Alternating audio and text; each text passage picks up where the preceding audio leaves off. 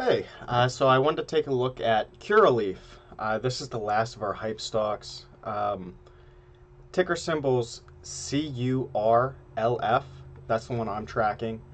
Uh, so we do have some news items that I'm going to go over, and then we'll go into the technical analysis and just see if anything's changed since the last time we looked at it. So to start, let's just look at where it was before and see just what's happened since. So last time we looked at this, Curaleaf was on June 5th. At that time, it was trading in the $2 range. We had a buy point marked at $4, so because it was less than 4, we felt like it was a good time to buy. And it looks like we did. That's what this purple is. So I'll just blank that out, see if we should buy this one again. We also noted resistance at $6 or $7. So again, we'll see if that's changed at all. And then the note that we left ourselves was it was actively in a step down trend, which more or less means, it was trading at, say, $5, and then for whatever reason, it dropped down to $3 and was trading there. And then all of a sudden, it dropped down to $2. And so that's kind of the idea. It's stepping down and then kind of having some support slash resistance in a little consolidation zone, taking another step. So that's kind of what I mean there. Uh, Also mentioning it was at or near an all-time low with a market cap that was really just 2 times revenue. So that's pretty good. And I guess last time we looked, it was actually at 1.5 times revenue. So that seems like an even better deal. So let's just go into the news here, see what's been going on. And this is from, so about a month, probably a month and a half actually. So let's see just what's been going on here.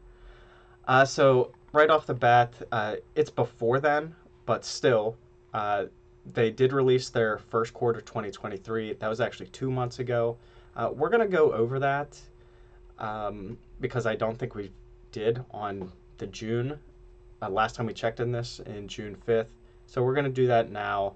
And then it also mentions that they celebrated the launch of their adult sales in Maryland. So that means revenue should continue to grow depending on how many locations they have there.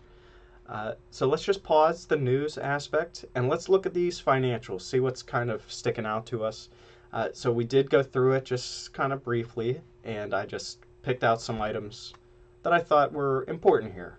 So first quarter revenue, $336 million. Okay, 14% year over year. That's, that's okay. Again, because this company's so small, I would like it to be in the 20s, if not the 30s. So 14% is kind of disappointing for me to hear, but again, it's double digit growth. I can live with it. Hopefully, it continues to ramp up.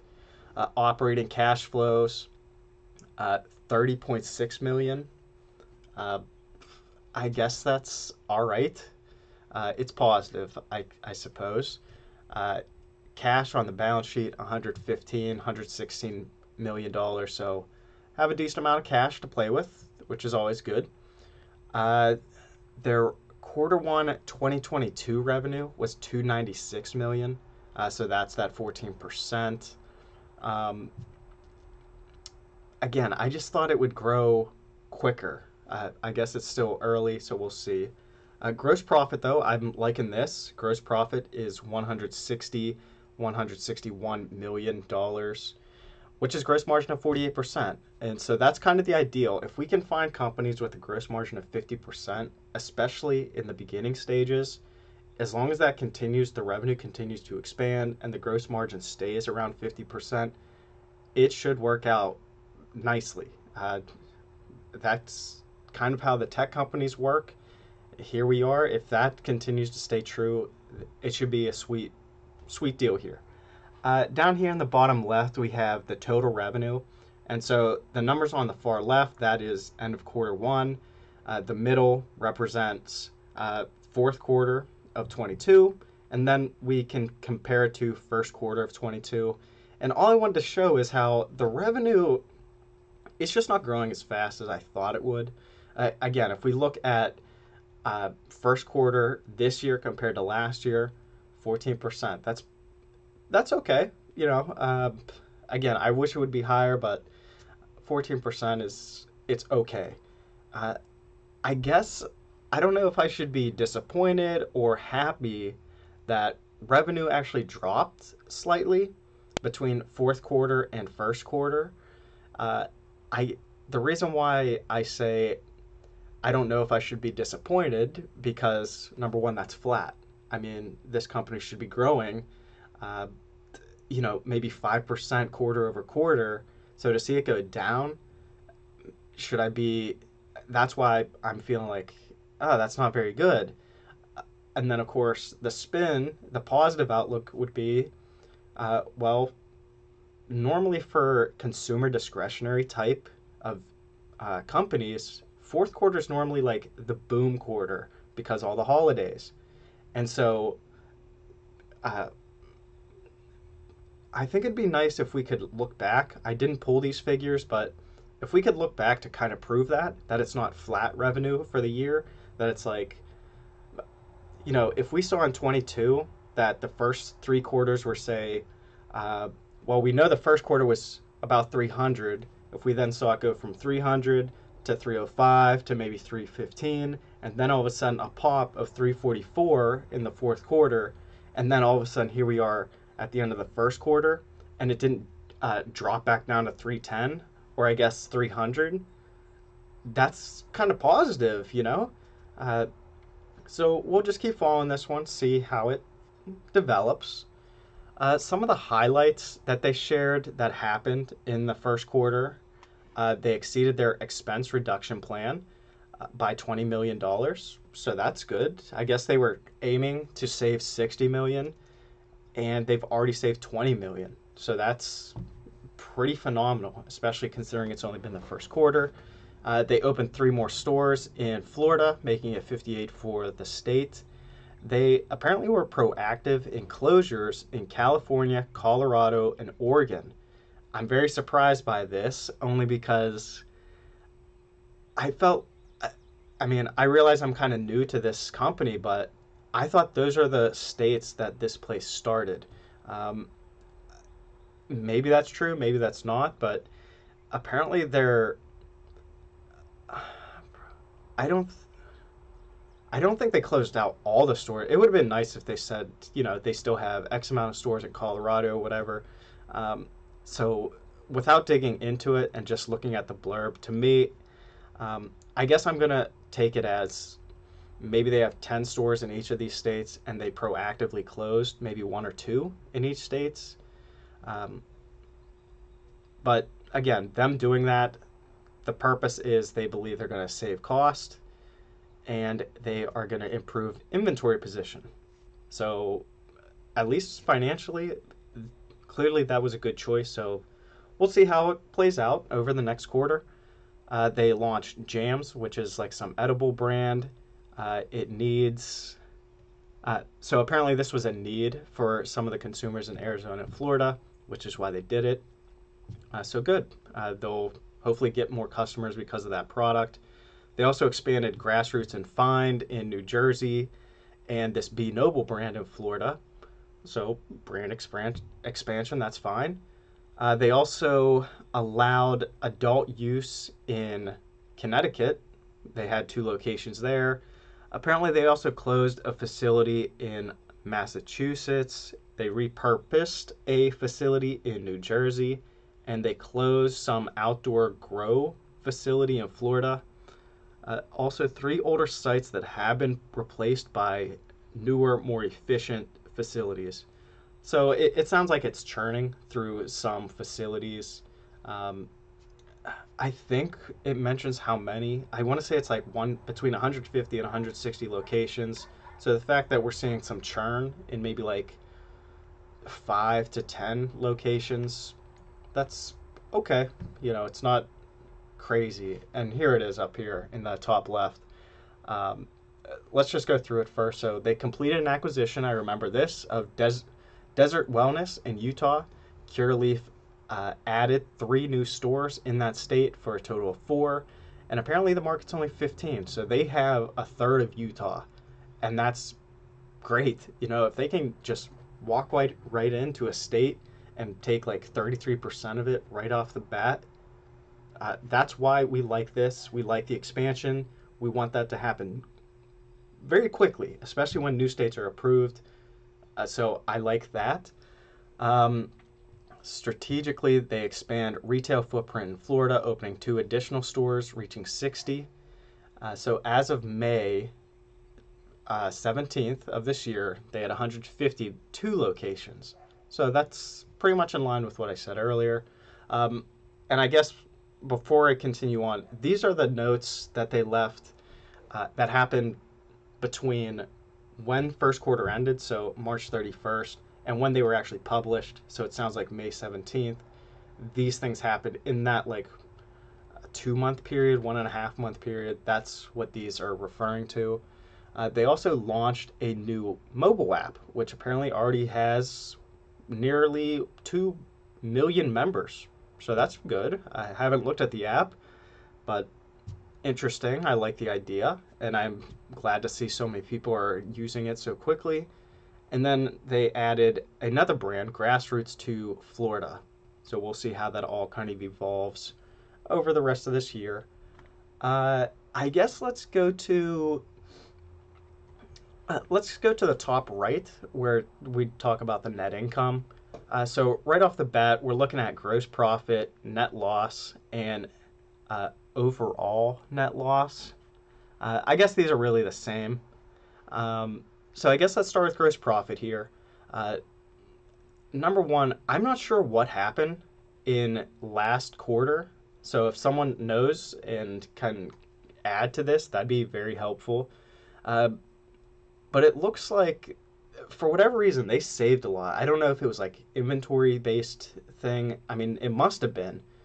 They must have been getting deals for cheap or something because they spent, in terms of revenue, it was relatively flat. I mean, we're talking about $8 million here, difference in revenue, and yet they brought in $44 million extra in gross profit. So, yeah, I don't know if it was just the type of things they were selling, very unlikely, or if it was just their inventory got marked down or something. Somehow they were able to get more gross profit to that 48% that we saw. That was not the case last quarter. It was the case in first quarter 22. So I don't know if it's a first quarter thing or maybe a fourth quarter thing where they write off things at the end of the year. Just something that's worth noting. And then, of course, this net loss. So, again, I guess I just don't recall. I'd have to look back to figure it out, but something clearly happened in last year. I don't know if maybe it was this acquisition of Desert Wellness had a part. But yeah, to go from a net loss of $262 million to only down $56 million, don't get me wrong, a loss is a loss, and that's not good. But to drop it by that amount, you would expect this one to be in profit next quarter. Most likely it's not going to be, but something clearly happened in fourth quarter for it to drop, and so that's why I highlighted it to make sure we were aware of that. And then to break out the revenue, that's the bottom left here. We have it all comes down to retail.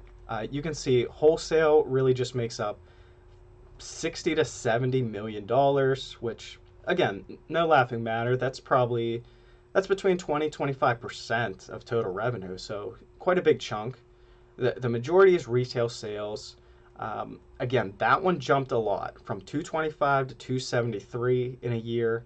And in terms of just between fourth quarter and first quarter, relatively flat, which I'm going to actually take in terms of retail.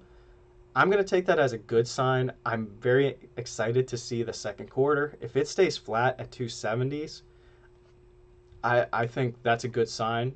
hopefully we bump it up to like 280, 290, especially considering they're opening new stores. You would kind of expect that to be the case, but uh, even if it stayed in 270s, I'd be okay with that.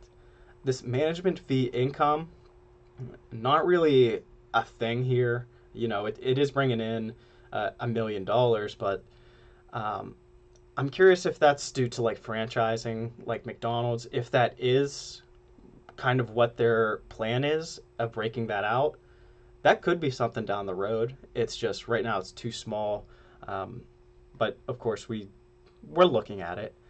Some balance sheet items. We mentioned this earlier. About 115 to 116 million in cash. They had about 590 million in outstanding debt. So that's not good. But again, it's probably long term. 10 years, 20 years. So it shouldn't be anything to be worried about. Uh, let's see. They also invested 26 million in capital expenditures. Again, they're expanding, so this makes sense. I'm surprised it's not more, but they're staying in budget, and considering how much debt they have, uh, just means they need to make some more money. Next, we have the balance sheet. Just a couple things here. So, in terms of their current ratio, they do have more assets than current liabilities, so they're good for now.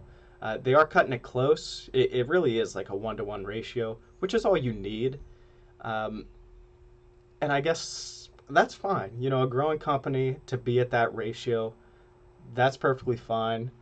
Um, I guess the intangible assets, I'm not really sure how it's that high or what's included there. Um, but yeah, it is kind of it's a little bit nervous, especially because I'm just not sure what that intangibles is. Uh, we'll have to look into that for next time. Just because again, it is so much, and they don't really have much to bank on. Not much is in AR. A lot of inventory. Um, as long as they can move that inventory, they should be fine. Uh, but yeah, that's pretty much. We're pretty good there. Um, yeah, as long as the current asset or the current ratio is fine, we'll just keep tracking it. But not the healthiest balance sheet, I will say that.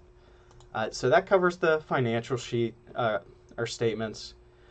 Some other news we saw was Clever Leaves. So this was, I guess they made a purchase in Portugal, and I guess the this Clever Leaves left some assets that Curaleaf was able to just take over. Not sure how much that really impacts anything, but uh, they're expanding, so that's really the takeaway there. Um, I'm not sure if we mentioned it, but they're open in Connecticut now. They launched a store in Groton, Connecticut. They unveiled a strategic national rebrand of Select. I can't really tell by the picture here what that really is, but it sounds like it's a variety of products. It looks like uh, I'm just not sure. And then here we have, they mentioned the new mobile app, which already has like 2 million users. I'm sure that's even gotten more since then.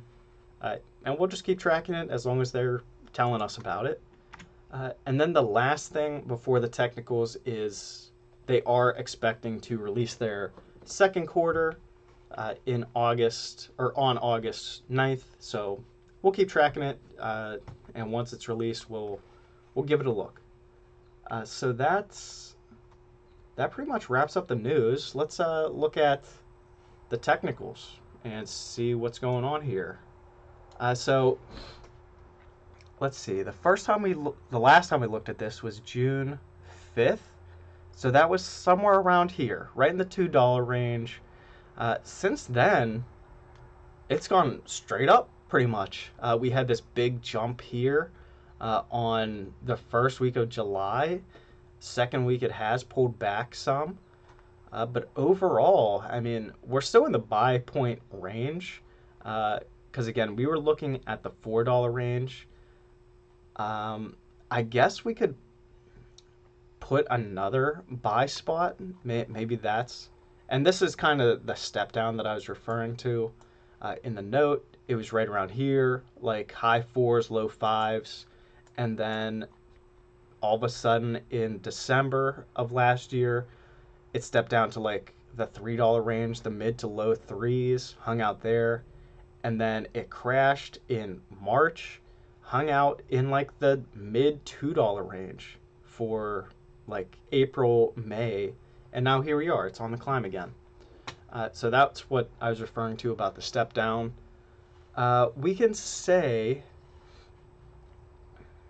I guess what I can do here is we can add in a uptrend. I'm going to make this purple just to kind of match our other spreadsheets that we have, or charts that we have. And if I were to just draw it out like this, keeping it as parallel as I can, looks pretty good. So this looks like the uptrend. And I'm going to update this. Uptrend started in May until something goes different. So I'm going to remove the step down. I'm going to remove the all-time low, which seems like it was at about 220. We're way beyond that now at 370. So I'm going to remove those two pieces. And we're going to update that to uptrend started in May of 23. The market cap is 2 times revenue. I'm not going to look into that right now. And, okay. So I guess let's just look at, so currently it's in the $3 range, so we can update that. Buy point we had in the $4 range, and if now that I look even closer at it, it's like $4.90, so it's technically like 5. If I were to, I'm actually going to add another buy point here. I'm going to put it right around where it's trading at now, in like the $3 range. And so the reason I have that is because right here, there was, for whatever reason, for about a month and a half, 2 months, 370 was strong support for this company. Not sure why. And then ultimately it came down. And now here we are again. For some reason, it's choosing to hang out at 370. You can see it popped up to about 4, low 4s. And then all of a sudden, last week, it pulled back to about where it is now, 370s. So I'm liking that. I'm going to put 3 and 4 as buy points for this one. And again, to be more specific, it's like 370 and 490. Those points seem to have some support behind it. So that's why those were picked. Resistance at 6 and 7. 6 is that blue line. Again, if we look at like mid last year, we had a lot of resistance at $6 where we had one time where it couldn't get above. Here's 2 times, here's 3 times. And the 4th time it did get over, stayed there for a month, and came crashing down. So multiple times it could not get above 6. And then $7 got rejected a couple times here when it pulled below it. And we haven't been above it since. If we go back a little ways, we can see, again, $7 acted as some resistance. We could kind of count these ones, but probably shouldn't. But here's another instance. We could count these only because, yes, it technically stopped more like in the $8 range, but the reason I'm saying that I would consider counting it is because it cracked that line for such a short period of time, like 2 weeks above it, and then it came right back. You know, if it was above it for like 2, 3, 4 months, yeah, I'm not counting that. But it for only being above it for that short of a period, I would consider counting it. But right now, yeah, I guess another buy point. I'm not going to put this, and it kind of matches, but considering the uptrend, you know, the bottom of the uptrend is like 315. Again, I'm just forgetting the pennies here, and it's $3. You know, $3 at the top, $3 at the bottom. Yes, it's a game of pennies, but I'm not playing that game. It's too narrow of a window for me to worry about. So uh, either either at the bottom or the top of that channel, it's $3. So we can leave it at that. And then the 6-7, like I said, I'm going to keep those in. There might be, for whatever reason, there might be some resistance at like 390. So I'm going to actually put in one more line for us. I'm going to make it red, but I'm just going to make it kind of a finer line so that we can still see it. But I don't think it's going to hold very long. But I am going to put it in just because, for whatever reason, it was trading within such a narrow window between 370 and like $4 right in here, like 2 months where it just was in that small little sliver. And here we are again. It broke that resistance point, pulled right back. So I think we'll have a decision definitely before the end of the third quarter. We'll know for sure, is that the new resistance at 4, or is it going to keep this uptrend and continue on to $4, $5, $6? I'm just going to update the date on this to today, and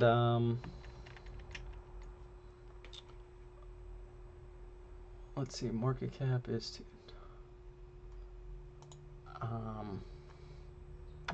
as of 6/5/23. Okay. Yeah, so that pretty much wraps this up. Here we have a quick recap for us. So Curaleaf currently trading in the $3 range. I have buy points marked at $3 and $4, so that's why it gets the green. It's a buy for me. Resistance is at 6 and 7. So again, small figures, but very likely to double up. And then we noted that this uptrend started in May of 23. We'll see if that continues on. Market cap right now, or at least last time I looked, was between 1.5 and 2 times revenue. I'll look at it next time to see where that weighs in. I'm assuming it's very close to that range, between 1.5 and 2.5 times revenue. That should still be kind of where it is right now. So that wraps this up.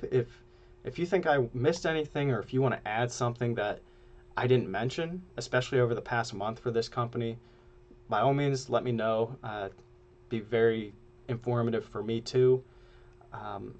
Also, if you have any questions, feel free to leave them down below. I'll do my best to answer them. And but yeah, that's it. So please like, subscribe. I'll see you on the next one. Bye.